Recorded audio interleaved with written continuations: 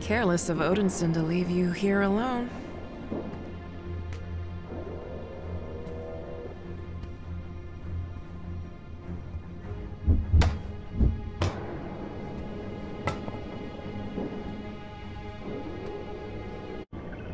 I always knew I would return to Mjolnir someday. How could another version of me release it forever? Guilt. I tried to convince him what happened to me wasn't his fault, but you are stubborn, no matter the timeline. Was he at least there for you? For a while, it wore on him watching me wither away. Even gods have to grieve in their own way.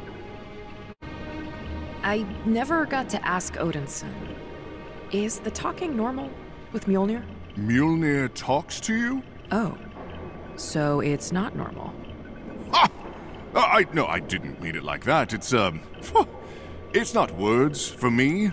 There is just a feeling, a connection, as if we are one consciousness. Huh. Guess I just got the chattier Mjolnir. Have you noticed any larger differences in our timelines?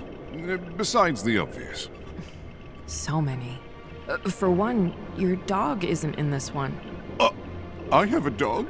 His name is Thori. Because you are terrible at names. I love dogs. Is he just as annoying in your universe as this one? Who? Your brother? Stark. Yes. So, you and the other me. We didn't last long after A-Day. Ah, because he was a coward. And because the Allfather always disapproved. I wasn't good enough for his son. Bastard. Well, he got what was coming to him eventually.